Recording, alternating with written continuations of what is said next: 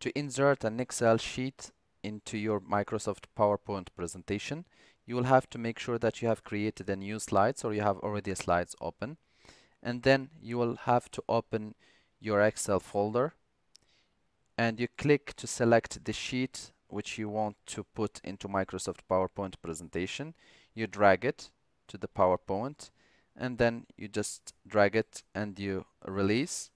You will have to wait few seconds up to few minutes based on how big is your Excel sheet, and then the sheet will appear. So now you can always just delete the text box and you can click and drop drag or place it wherever you want inside that slide.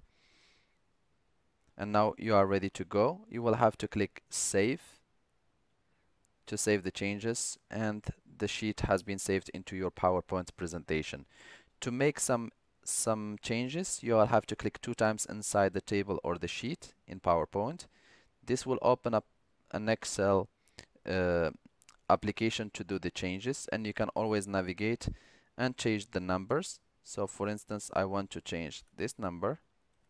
I will press enter, and then we can click to uh, log out, and the number has been changed. As you can see, now it's 45, and we are going just to click save, and the changes has been saved.